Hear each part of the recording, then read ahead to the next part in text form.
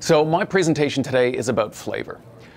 It's fundamentally about where the flavor in our food comes from and how we've changed it, but it addresses a much more fundamental and important question, which is the problem of obesity.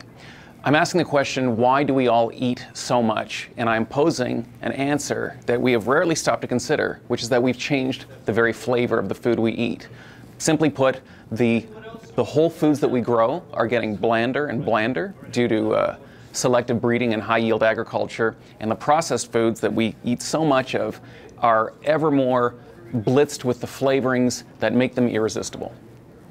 So you're probably wondering, what does a Canadian who lives in a big city, who studied philosophy, possibly have to tell you all about farming, about soil health, and about what you do? And the short answer is I don't know. It sort of occurred to me as soon as I heard that intro. Not sure what I'm doing here, but let's see where it goes. I was here several years ago. Maybe some of you were present. I gave a talk about my first book, Steak. At that time, I missed my friend Gabe Brown because I thought Gabe lived in South Dakota, so I didn't tell him I was in Mandan. And then I was speaking to Gabe earlier this year because he just published his new book. We were talking about that, and I told him I'm coming back to Mandan. He said, well, you got to give me a call. And then later on, I looked at the schedule, and I realized I'm actually going to Bismarck. And then I only realized yesterday that they're not quite as far apart as I had previously thought. The reason I'm admitting this is because this is payback. I'm Canadian, and the level of geographic ignorance that Americans have about Canada is such that you really deserved what you got from me just now. You guys aren't so bad because you're not far from Manitoba and you have a general sense of things, but when I go to places like LA, they ask me if I'm worried that global warming might cause my igloo to melt. And I say, of course I am. So I want to talk to you today about what is our biggest problem. I have very cleverly given you a hint in the font that I have chosen for the word biggest. Can anybody tell me what that might be? This is basically our number one social health problem. Sorry? Obesity. Excellent. Looked at the font. This is where obesity was in the United States in 1960. This is when we started measuring it. So this is about as far back as the records go. We have some idea about where things were in the 1940s, for example, but the really solid national measurement began in the early 1960s, and obesity stood at 13.4%. Well, here's where it is today, 36%. In fact, there's an even more recent study that just came out, 39.6%. It's 40% of the population. Where I live, seems a bit lower, 29%, but when you add the obese and the overweight together in Canada, you get 70%, which is roughly where it is today. So the Centers for Disease Control will talk about only 30% of the population now is of normal weight. How could it be normal if it's 30%? It's abnormal to be normal, which is where things have come. This is what it looks like over time. You can see this ramping up. You can see that starting in 1960 and where things get to in 2009. A lot of people, you may have read in the newspaper that obesity is now the number one preventable cause of death. This isn't true. It's the second leading cause of preventable death. The leading cause is still smoking. Smoking still wears that crown. But obesity is the number one leading cause of preventable morbidity. That's what scientists call it, morbidity, which is to say unnecessary disease and suffering. Obesity is number one, even more than smoking. Smoking's got a bigger chance that it'll kill you. But obesity is causing more suffering and more needless disease. Think of how weird that is. Think of this incredible level that we've gotten to. The immense power that we have over our environment and over our bodies. We have almost eliminated infectious disease. So many of the healthcare statistics that we track are improving. Heart disease is improving. We are very slowly making gains on cancer. There are so many types of cancer that we're able to treat now that we were not able to treat 50 years ago. And, that progress isn't as fast as we'd like it to be, but it is progress. And yet when it comes to obesity, we have been fighting a public war, waging a public battle, and we're losing. It's like trying to fight a fire only to realize that the hose that you're aiming at the fire, it's like it's filled with gasoline or something. It's just not working.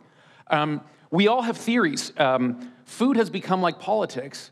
that we argue about it now at family get-togethers. You get together for Thanksgiving. It used to be that people would argue about politics, and they started arguing about food, about carbs or fat. I think now we're back to arguing about politics. Now maybe we argue about them both. Does anyone here have any theories on that? Does anyone think, for a long time, if anyone was alive in the 1980s, I know it doesn't look it, but I was also alive in the 1980s, we thought fat was the problem. Does anyone here think that eating fat can make you fat? I got one of these. So everyone else is, okay. So if I ate what I ate, my normal diet, but for, let's say 6 months, I also ate a pound of liquid butter before bed. I just gulped it down. Would I gain weight? Anyone think I would gain weight? Does anyone raise their hand? One, okay, about 4 people. I think I'd definitely gain weight. I think I would definitely gain weight. What about carbs? Carbs make you gain weight? Carbs, yeah. What do you, if you want to get any livestock, people here have livestock. How do you get your livestock? Fat. What do you feed them? You feed them carbs, right? You feed them carbs. There's a reason for that, though. Carbs are cheaper than fat, and they're way easier to store. But you can't get livestock fat on fat. It's just, be really, how are you going to put fat in your feed bunk? Now, we've sort of even gotten more focused recently in our obsession with macronutrients. It's not just carbs that we talk about sugar. So does anyone here think sugar is worse than just plain old carbs? Sugar's deadly, right? Sugar is a carb. Wheat flour is just sugar, but it's a long chain of sugars, which is a starch.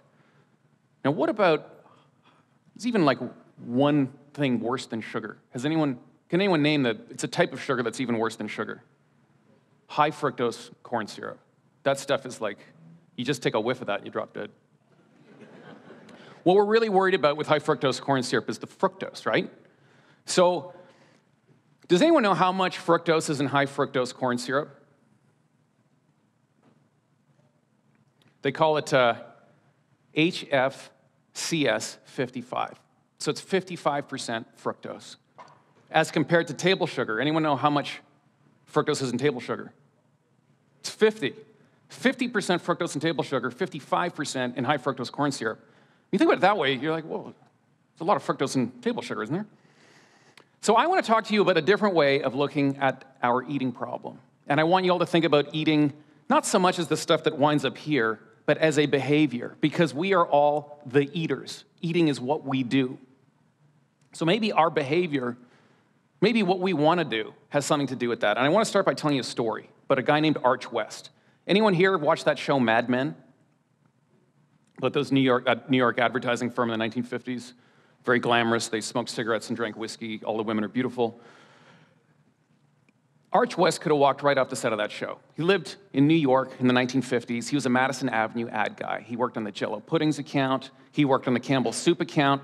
And in 1959, he got a call from the Frito Company. And they invited him to move down with his family to be the vice president of sales and marketing for Fritos, the little corn chips that everybody loves. So Arch took the job. Shortly after he got there, Frito merged with the Lay's chip company to become a company I'm sure none of you have heard of called Frito-Lay. Arch West, the Madison Avenue ad guy, is the VP of sales and marketing. And not long after he got there, he decided to take his wife and his 3 kids on a trip to California. He somehow did not have a third row of seats, yet he managed to pack them all into the back of a Lincoln, and he drove out to California. And he had a pretty interesting experience on that trip. He ate at his favorite restaurant, which is owned by a buddy of his named Lawrence Frank, called the 5 Crowns, where he had his favorite meal, which was prime rib, and he had creamed spinach and all the fixins. And as he was walking out of the restaurant, this tall stranger with dark hair came and complimented Arch on his daughter's beautiful golden hair. And they got to talking, and the stranger asked, well, have you ever heard of my restaurant? They're both in the food business. And the West said, no, they'd never heard of it, only because this guy's restaurant hadn't quite made it to Dallas yet.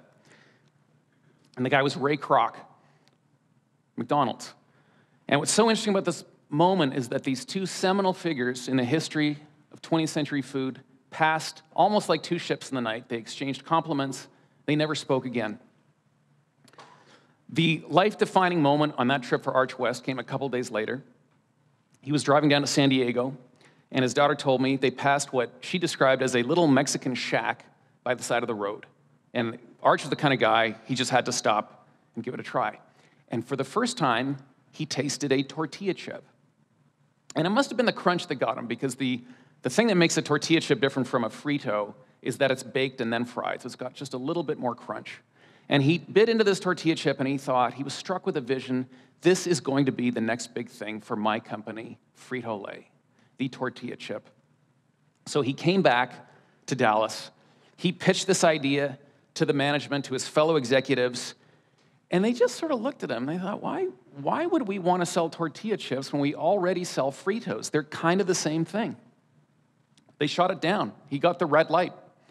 But he knew better. Arch West was so confident in the future of the tortilla chip that he actually funneled discretionary funds into an off-site facility to learn how to make these tortilla chips. He came up with a name that in kind of a pidgin, highly bastardized Spanish meant little pieces of gold. And he repitched it. This time he had samples. And this time he had a name. And he said, gentlemen, I give you Doritos. And this time he got the green light. And I know what you're thinking. This is the moment when our food system changed, when everything would never be the same as it was. And that's in fact not true. Because the very first Doritos that were marketed were just like those tortilla chips that Arch West ate by the side of the road. They were just salted tortilla chips. You can see right there it says toasted corn taste, because that's all that was on them. And they bombed. They didn't sell. In the Southwest, where there was kind of a Hispanic cultural influence, where people knew that you could take a tortilla chip and dip it in a bean dip or into salsa, they did okay. It was just another brand of tortilla chips. Everybody knew what a tortilla chip was. But in the rest of the country, the complaint was, this snack sounds Mexican and it doesn't taste Mexican. So Arch West has to go up and face the group of executives that he lied to, that he took money that he wasn't supposed to take and developed this concept of his, and now it was bombing. And they said, what are you going to do about Doritos? And he said, gentlemen, I propose that we make them taste like taco. And this got peals of laughter. One of them said, our Yankee friend from the north doesn't know the difference between a thing and a flavor. And it was a very good observation to make, because up until that time, different things had different flavors. If you wanted to experience the flavor of strawberries, you had to get strawberries. If you wanted to experience the flavors of an apple, well, you had to go buy an apple. If you wanted to experience the flavor of a taco, you had to go to the considerable difficulty of making a taco, which meant cooking meat and chopping onions and getting tortilla. But Arch knew, probably because of his friendship with that guy out in California, Lawrence Frank, because Lawrence Frank invented something you probably heard of called Lawry's seasoned salt. He was an industry guy, food industry guy. And through Lawrence Frank, that's probably how Arch knew that there was new technology, that about 10 years earlier, this device had been invented called the gas chromatograph, which meant that scientists could finally figure out what flavor was. They could figure out the tiny little chemicals in food that made food taste like it tastes. And as soon as we figured out what they were, we started putting them into stuff. So Arch was right. You could take a Dorito and couldn't make it taste exactly like a taco, but you could give it that savory zing. So after these came out, no one's ever seen these. These came out, taco-flavored Doritos. And this is the moment that changed everything. Because with a dusting of flavor compounds, a snack that nobody wanted to eat became a snack that people could not stop eating. So let's just think about that for a moment, because the nutritional profile of this snack did not change at all. There's exactly the same amount of carbs, exactly the same amount of fat, and exactly the same amount of salt.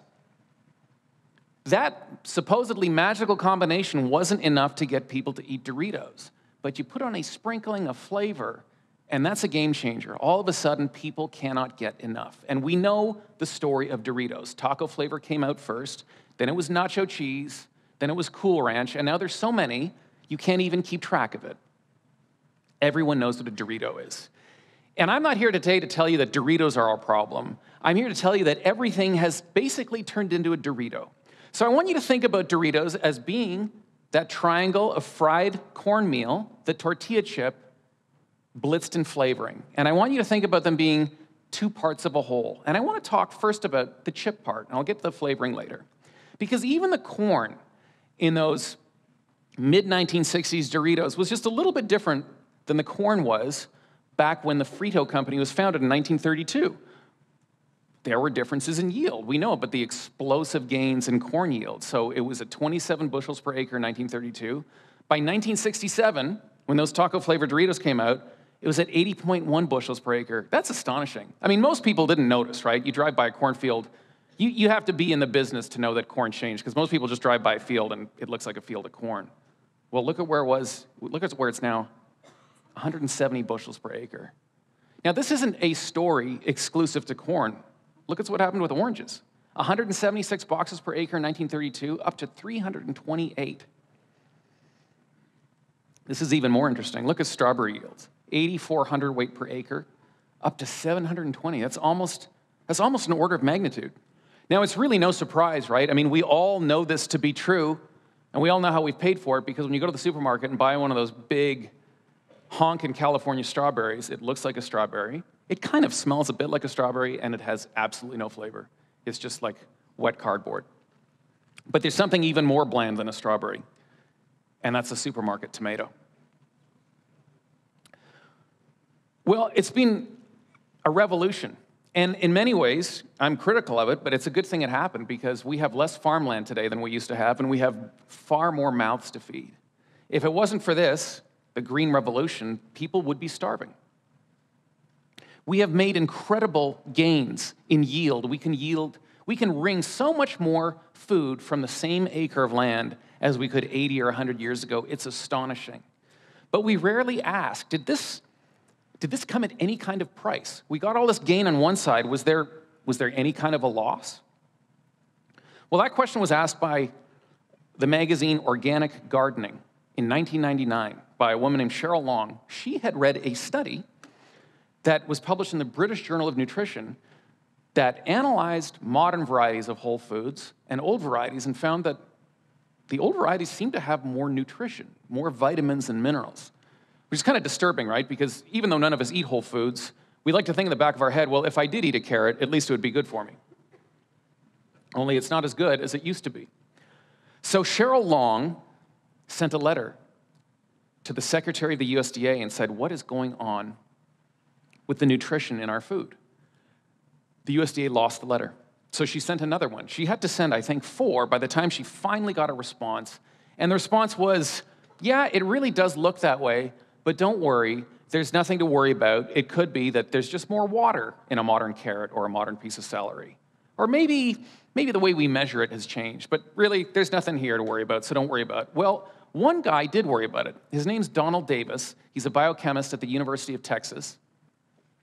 And he thought, this really doesn't look like good news. But he read that British study, and he said they did a whole bunch of things wrong. So he set out to do a definitive study that would truly ascertain, are the whole foods that we grow, the wholesome things that come out of the ground, are they losing nutrition? And he found that there is an undeniable trend, and it's going that way. The whole foods that we grow are losing the micronutrients, the stuff that we know is good for us. Calcium's down by 16%, iron by 15%, riboflavin's down by 38%. So this explains, of course, why strawberries and tomatoes and so much of what we buy in the produce section, which is just heaping with produce, is so bland. Only it doesn't. Because there's something really interesting about all the nutrients on this list. We know they're really good for us. They are essential for life. If you didn't get any one of these things, you'd die. But they have no flavor. They have absolutely no flavor. This is one of the things that makes our experience of flavor so mystifying. It's why nutritionists have basically ignored it for the last 100 years. Because if the good stuff that we need has no flavor, well then, I guess flavor isn't good for us. It seems that what we desire in food has no relationship to what we need. Well, that was proved wrong by this guy. His name is Harry Klee. He got his PhD in 1987, and he was immediately hired by Monsanto company, I'm sure many of you all know, to fix what was wrong with tomatoes. Because everybody knows, people in the industry will tell you that tomatoes are great, but they know that tomatoes suck. And everybody thought the reason was because of Granny Smith apples. You can see these bins of Granny Smith apples, and those are in fact not apples, those are tomatoes. And that's what they look like when they're picked. They are green, and they are as hard as a baseball. And what they do is they take them to a place like this where they store them, and you can store them for a while, and then when you need them, you load them up on a truck and you fog them with ethylene gas, which is a plant hormone that kicks in this ripening process so that by the time your tomato gets from Florida to Chicago or to New Jersey or to Bismarck, it looks ripe and it looks red, and you pick that thing and you say, what a beautiful tomato, and then you pop it in your mouth and you're utterly disappointed. So everybody thought the problem is that we're picking them green and they're not really ripening properly. So they thought, if we could just get the ripening to slow down a bit, we could maybe get them half ripe, then pick them, then store them, then ship them. Life would be grand. So this is what they hired Harry Klee to do.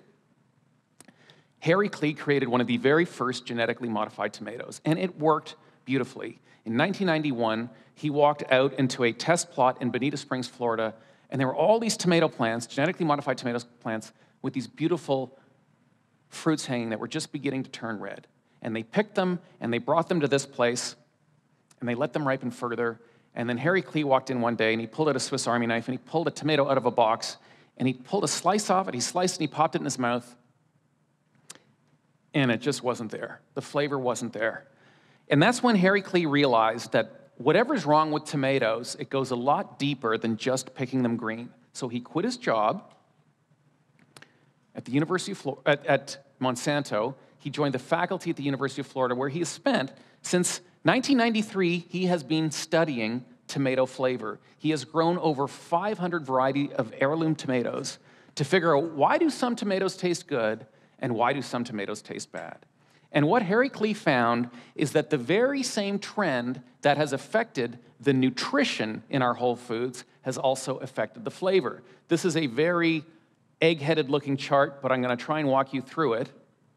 If you look at the two columns, not the far right column, but the two just next to it, the one on the furthest left is an heirloom, a very old tomato, and the one just to the right of it, the one called Floridade, is a new tomato. And if you look, all those things on the left are called volatiles. Those are flavor compounds. They're the aroma. A huge amount of the taste of food is actually aroma. Goes into the back of your mouth and up into your nose. It's called retronasal olfaction. And that's what Harry Klee measured. And you can see, the old variety always has way more than the new one. 16.28 to 5.25. 27.21 to 17.15, 0.21 to 0.03. The trend is undeniable. The old stuff had more flavor than the new stuff. Why? Because of selective agriculture. Because for decades, we kept selecting tomato plants that produced a lot of tomatoes, that had a good shelf life, and that were disease resistant. We did this over and over and over again. And that's how we got this incredible tomato crop, which is like 10 times the size of the old tomato crop. That's why tomatoes are cheap. That's why you can get them all year. But the problem is we never selected flavor. And if you don't select a trait, you lose a trait. That's why Greg is talking about getting rid of the traits you don't want in your herd. That's also selection. Well, when you don't select something, it's gone. It's the same reason we don't have tails anymore. It's reverse evolutionary pressure. So that's what happened. That is the story of the whole foods that we grow. It's not just true of tomatoes and strawberries. It's true of everything that comes out of the ground. There's more of it, but we've lost something in quality. Well, that's not all there is to a Dorito, right? There's also the seasoning. And that brings us to this. This is what a gas chromatograph looks like. This is the machine that Harry Klee uses to analyze the flavors that don't exist in tomatoes anymore. Now, a gas chromatograph is really interesting. Like I mentioned earlier, the first one was commercially available in 1955. And this changed our understanding of food. Before that, if you look at some of the old scientific literature written in the 1940s, you'd be amazed at how much they knew about minerals and vitamins, about the exquisite precision with which they could measure those things. But back then, they had no idea what made food flavorful. They would look at an orange, they'd look at a cup of coffee, and they'd just scratch their heads because it didn't seem to matter what kind of analysis they did. They just couldn't figure out what was going on with flavor.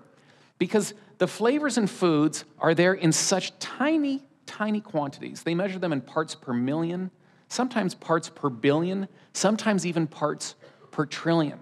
Well, the gas chromatograph just changed everything, because you could take a gas chromatograph, you could volatilize. That just means you turn something into a gas, tomato, a piece of chicken, a hot dog, and all these vapors come off it, literally the aroma, and it goes through this big tube in the gas chromatograph, and they all get separated out, and you can sit there at the end of the tube and just capture them, and capture each one of those flavor compounds. Sometimes people would even sniff them as they came out the other end. And as soon as they captured flavor in a jar, they analyzed it. They said, well, now we know what it is that makes a strawberry taste like a strawberry, or a tomato taste like a tomato, or a taco taste like a taco. And they said, well, we can make these ourselves. Who needs nature if you've got a flavor factory? And that's what went into those original taco-flavored Doritos. You can see it right there in the ingredient list, flavor. If you look for that word, I encourage you to look for that word in ingredient lists now. Pick them up and look for the word artificial flavor, look for the word natural flavor. That's what it is. It's a flavor chemical that has been put there intentionally. Now you might think, well, big deal, these things are put in tiny quantities. I just said parts per million. How bad can it be? These are the same chemicals, by the way, that are in natural food. So I always get these questions, well, are these flavorings toxic? Everyone's always, is it toxic? Is it going to give me brain cancer? No. The answer is no, they're not toxic. I don't think they're going to give you brain cancer. But we have to ask an important question. Because instead of analyzing, thinking about food in terms of what macronutrients, protein, carbs, fat gets into our stomach, why don't we ask the question, why does food have flavor in the first place? If you think of your mouth and nose as your flavor sensing equipment, which is what they are, it takes more DNA. If you think of your DNA as like the instruction manual to make you, the thickest chapter is on making your mouth and nose. So from an evolutionary perspective, it must be doing something really important. Why would it be there otherwise? Why is the flavor of food, why does it have this incredible grip on us? Why do we love food so much, and some foods we absolutely hate? Well, I'd ask you to think about it this way. Why is this cow eating a dead rabbit?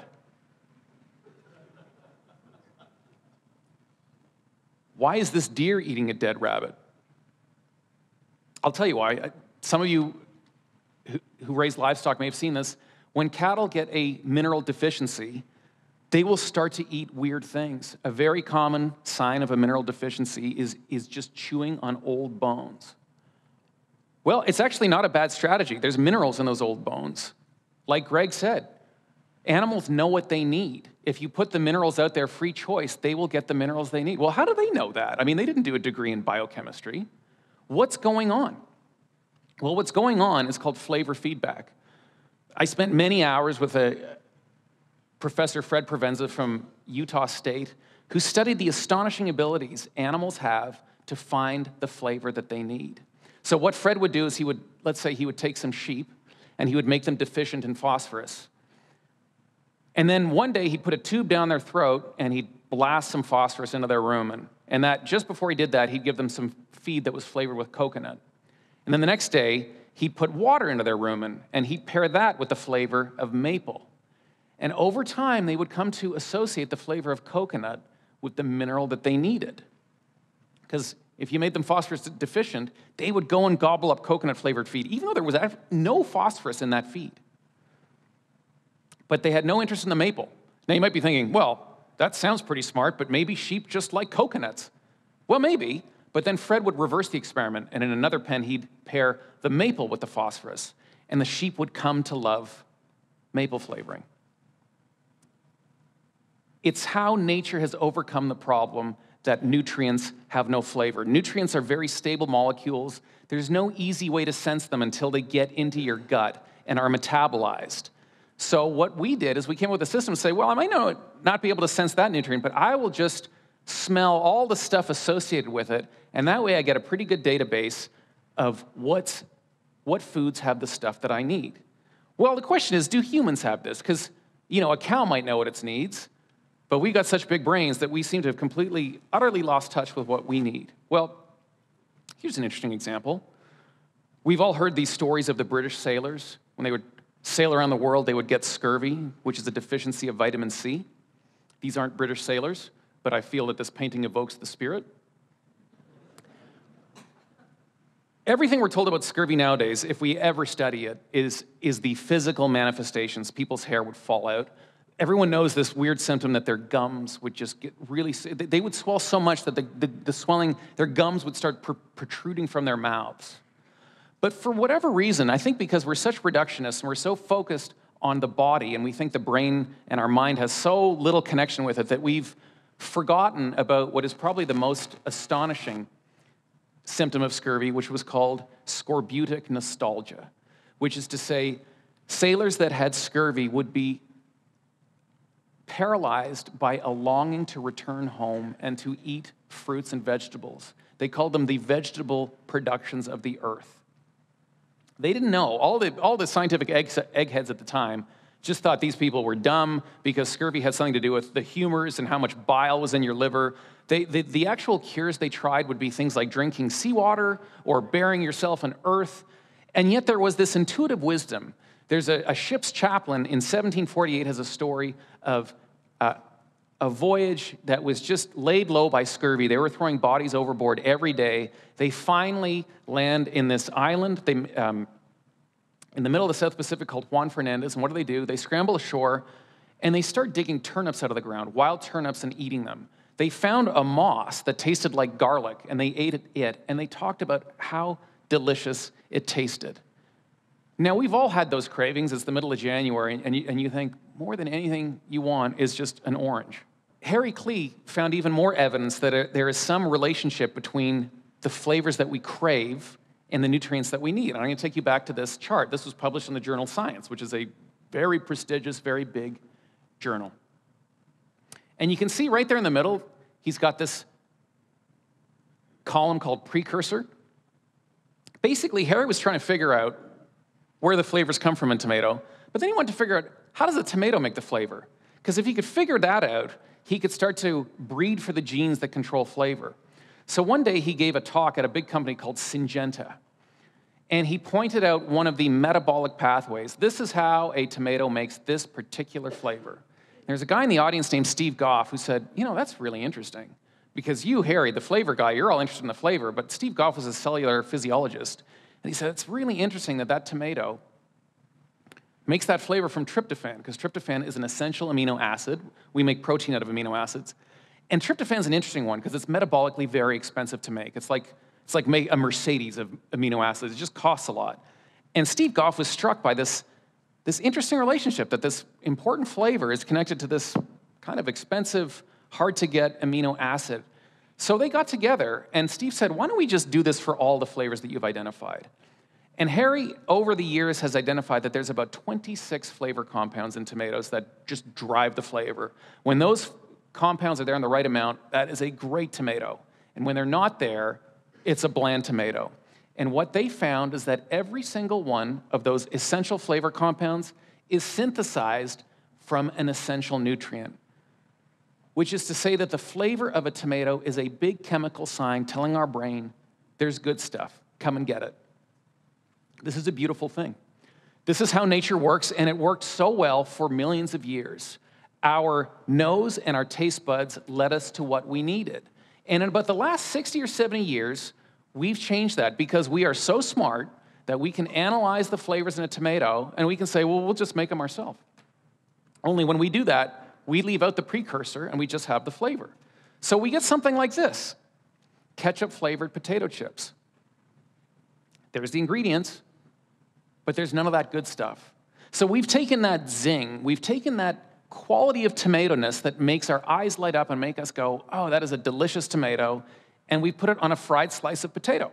And our brain doesn't know that. When we pop it in our mouth, our brain thinks, not only am I getting fried slice of potato, I'm also getting all that good tomato stuff. But that's not actually what it gets. That's the same formula for making soda. We always talk about the problem with soda is the sugar. Everyone says there's like 12 teaspoons of sugar in a can of soda. That's true. I'm not saying that's not true.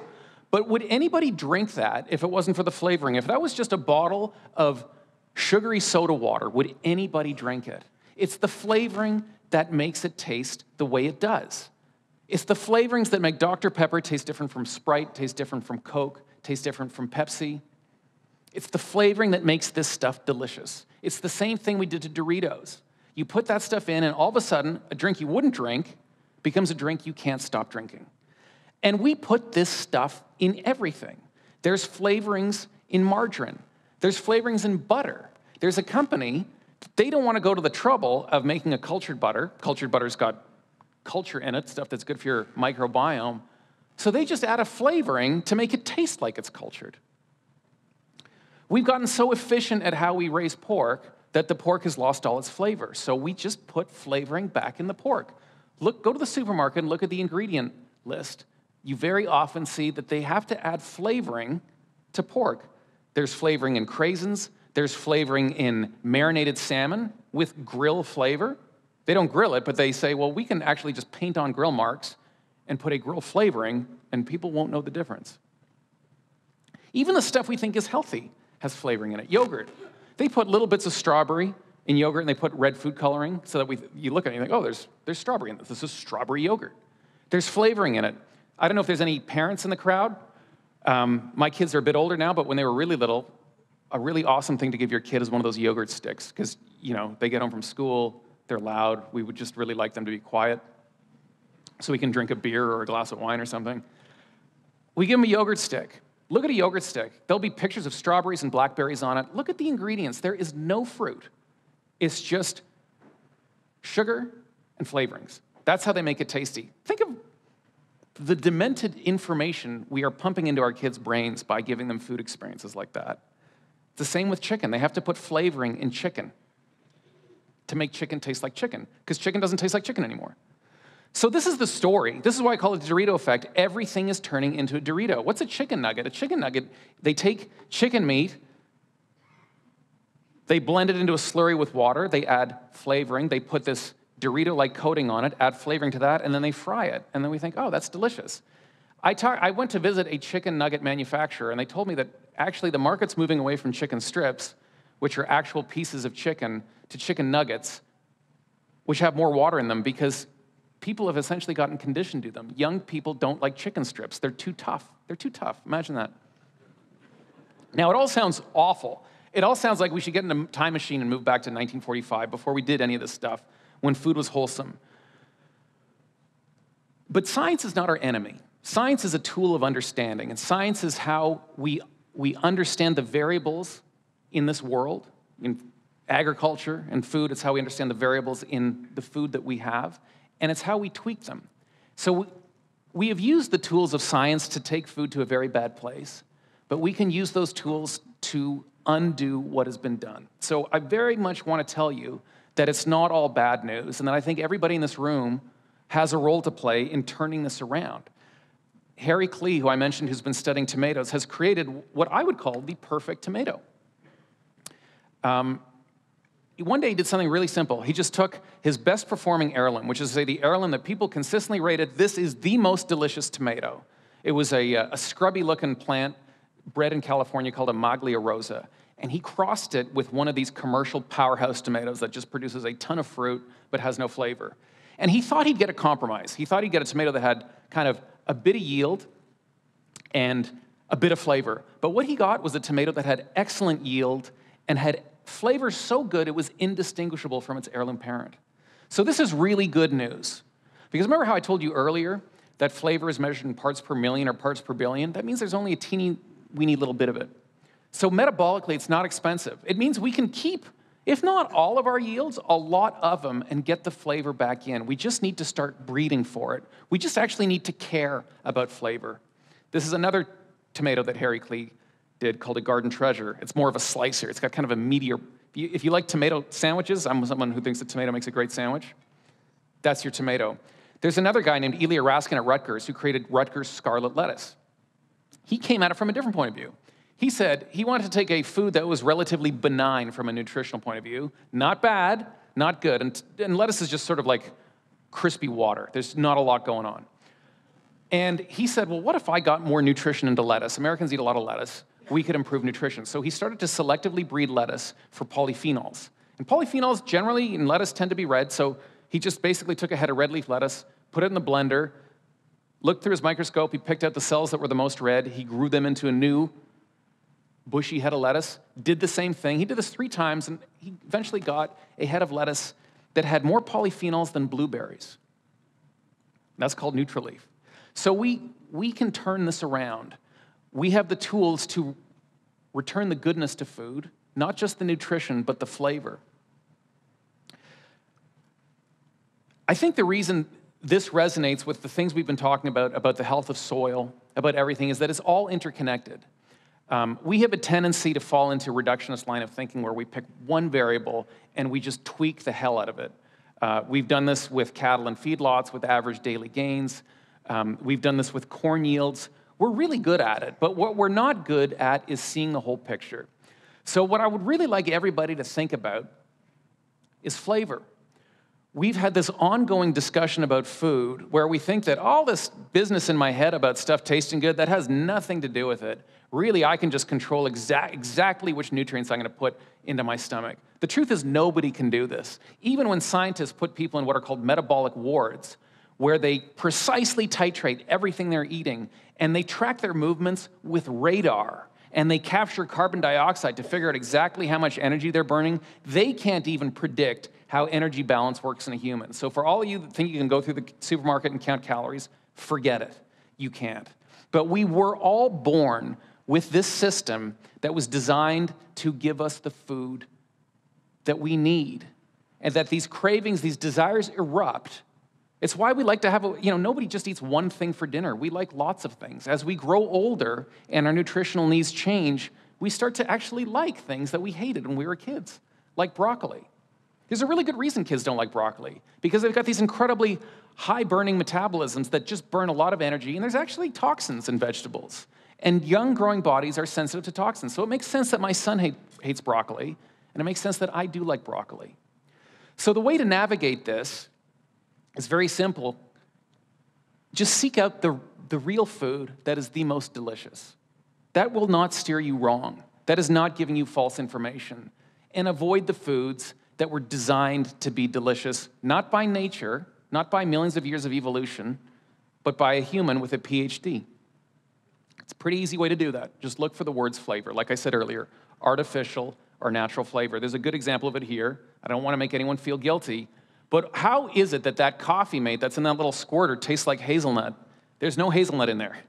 Believe me. If you want hazelnut, eat a hazelnut. Even have a piece of cake with hazelnuts in it and have that with your coffee. I know it seems counterintuitive. Isn't there more calories there? I think it's better for you. So that is my message, the Dorito effect. It's how we changed flavor. We are all driven by a lust for flavor and how we can change it back. So thank you very much for having me.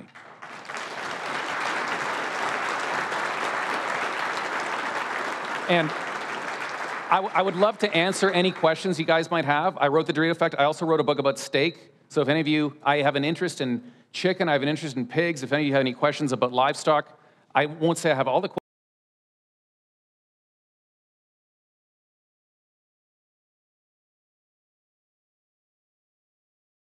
A year ago, I weighed 285. I went to Closer. Oh, a year ago, I weighed 285. I went to a guy, and he coached me. I went to raw foods, natural foods like 50s and 60s. We all grew up in the 50s and 60s, big percentage of us.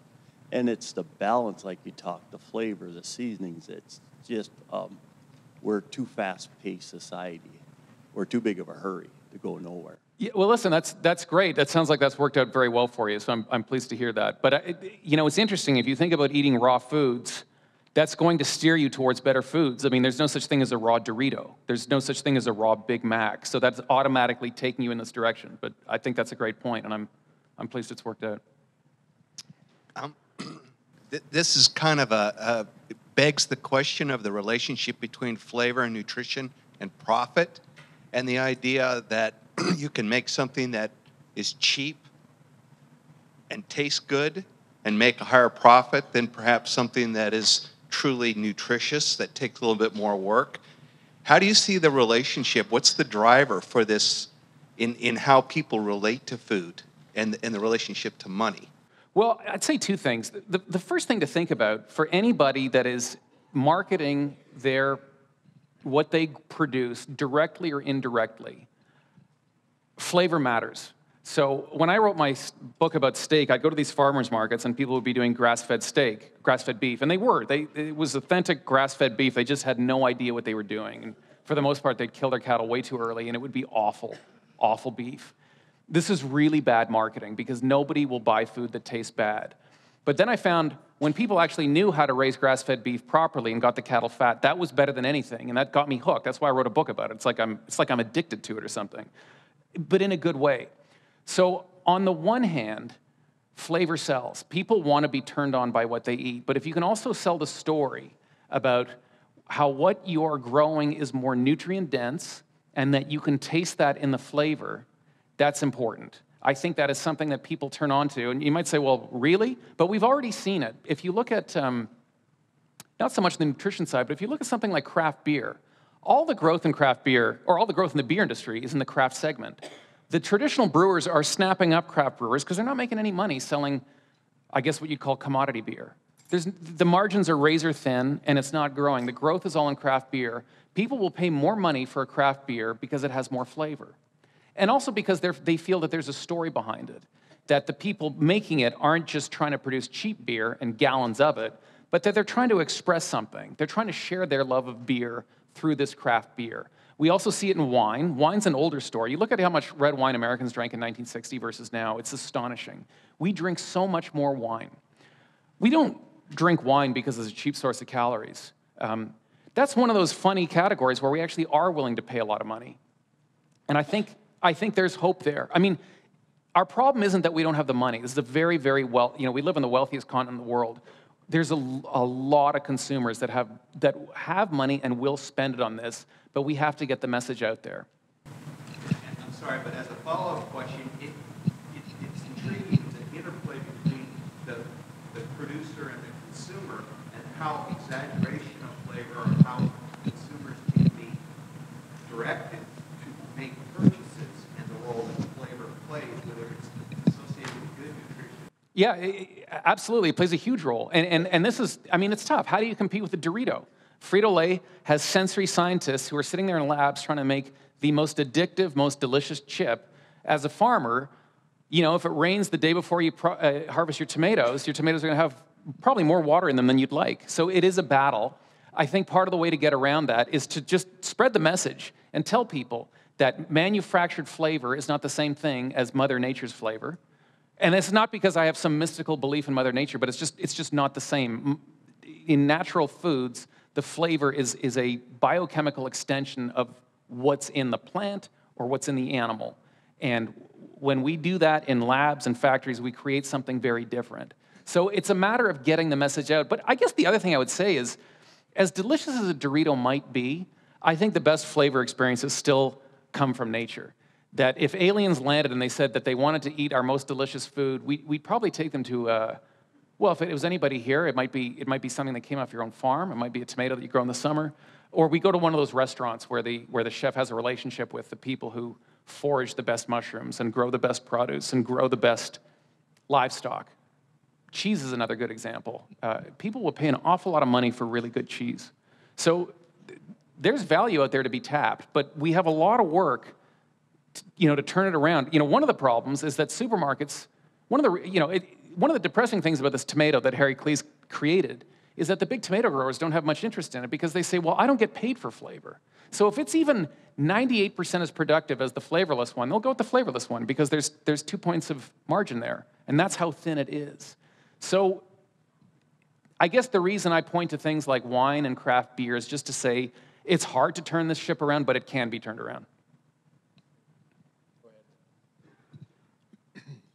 When you were talking about selectively breeding, as far as beef production goes, have you noticed any differences within genetics as far as flavor, or basically just the way they're developed versus conventional beef or grass-fed? Yeah, that's a great question. So I got this a lot, and there can be a tendency in the world of beef to talk about breeds of beef the way we talk about varieties of wine. So like Angus versus Hereford would be Cabernet Sauvignon versus Cabernet Franc or something like that. I don't think that analogy holds, and the reason is that animals don't tend to produce their own flavor. There's things in meat that are, textures can differ between breeds. And there are some extreme examples. Wagyu cattle have a distinctive texture and a distinctive flavor because they have an enzyme that desaturates some of their fat, and that produces different flavor compounds when you cook it. So Wagyu has a distinctiveness. That's not to say it's better. I really like it, but I like other breeds. I think we need to think of breeds as a response to a condition. And you need to get the breed that is right for whatever conditions you have. So I wouldn't put Highland cattle in an Arizona feedlot, but I wouldn't put, cattle, hot weather tropical cattle like Senepal up in the Orkney Islands. They will produce flavor insofar as they respond well to their environment. But where that flavor comes from is from the food they eat. Animals are not flavor, they don't produce the flavor compounds. Plants are the master chemical makers of the natural world. I guess this is a mix of a question and a comment. So traditional Chinese medicine would say the same thing you're saying. And they actually talk about it in the form of qi and energy. And they say, get a balance of all those different flavors, and a lot of people that travel in Asia, and you may know this as well, say that they have all those different components, like properly made Asian cuisine really wants things that are flavored because they say your body literally takes that, not only nutrition, but in a form of energy. And it's a better body because it has all those different flavors to it. Yeah, I think it's probably where Western medicine, or all medicine, grew out of this. We see interesting behaviors, things like eating dirt. We tend to look down. I'm not suggesting anyone run out and eat dirt, but it's a very common behavior, especially in the tropics. A lot of pregnant women will eat dirt. And a lot of times, scientists will sort of look down on this as some kind of a strange mania, a terrible behavior that had to be controlled. But then they would do all these, they notice that animals do it too, and it has to do with things like having an iron deficiency or even eating things like clay to detoxify chemicals. So we have these same tendencies that animals do. And I think, I'm not someone who's against Western medicine or against Western science. I think a lot of that grew out of that. The problem we have is reconciling what we experience intuitively with what we know cognitively, and sometimes they don't get along.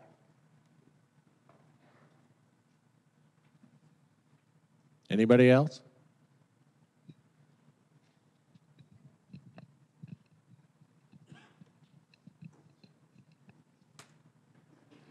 My question is, how natural are the spices that we buy, and can we actually use the word natural? Isn't that sort of being held hostage by everybody? And so you can't just look for the word natural.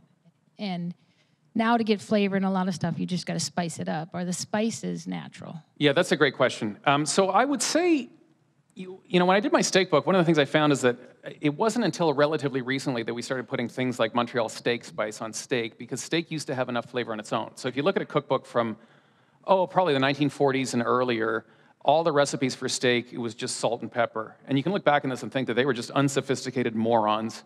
But the truth is their beef just had a lot more flavor than our beef has now. So Montreal steak spice is what the Jewish immigrants in Montreal used to put on a brisket before they smoked it. And eventually someone figured out, well, I'll put that on steak to try and get some of the flavor back in. That is probably improving the blandness of a steak, and you're actually adding some interesting compounds back in, some chemical complexity, let's put it that way. I still think you're better off producing just better beef to begin with, but don't be afraid of spices. I think there's a lot of interesting things in spices. It's really interesting when you look at spices. It's almost like they're poisonous. Most spices are produced by plants to stop predators from eating the seed or eating whatever's in the plant. And we're really interesting in that we take that, we turn it into a powder, and we just say, well, we just want a little bit of it. And you can look at interesting things. If you cook with spices, the fats will oxidize less. And so there's some people who think that this is actually improving the quality. But I would say don't be afraid of using spices. I think spices are great. As far as your comment about the word natural being held hostage, I totally agree. It's being used in ways that corrupt its meaning, and you can't really trust it. It's not well regulated, and when you see the word natural on things, you don't really know what it means. You can create a flavor from a genetically modified yeast and call it a natural flavor. Now, whether you're pro or anti-GMO, I think everyone can agree that it doesn't really mesh with anyone's idea of what they figure a natural flavor is. So when you're looking at food, like Michael Pollan said, just try to eat closer to nature. We were involved in bringing a breed of cattle into the United States from Australia that was kept incredibly pure since 1925. And they were the pure Aberdeen Angus cattle. And we raise regular, normal American beef cattle as well on the same grass, the same forages. And we noticed a distinct difference in the flavor intensity on the old line Aberdeen cattle versus regular modern American black cattle, Angus cattle or Charolais cattle or other breeds. And they're eating the same plants, but the flavor's different. Yeah, that's a very interesting observation. So I think genetically there will be differences in the way some cattle maybe express the flavor in their flesh, how much of it literally gets dissolved in the cell membrane. But I think some of it may also have to do with things like maturity, that we favored later maturing cattle and bred some of that into traditional breeds like Angus because you get a better growth curve, and that's where you can make more money. So I'm not dead set against the European breeds, but I think if you want to get the flavor out of them, you got to keep them for an awfully long time. And it's, the shorter British stock are probably just a better strategy on grass. But I think Greg was showing photos yesterday of a feral longhorn bull that was, it was like basically surviving off scrub in Utah, in the Utah desert, and it got incredibly fat. It took it probably was like 7 or 9 years old or something. Any breed can get you to a good place, but it's just a question of, is that the best model for you? So I can't say exactly what's going on there, but I just wonder if a lot of that might be explained by other genetics being pushed into our present-day Angus cattle just to try and make them more feedlot suitable. Okay, well, let's give Mark a hand. Thank you.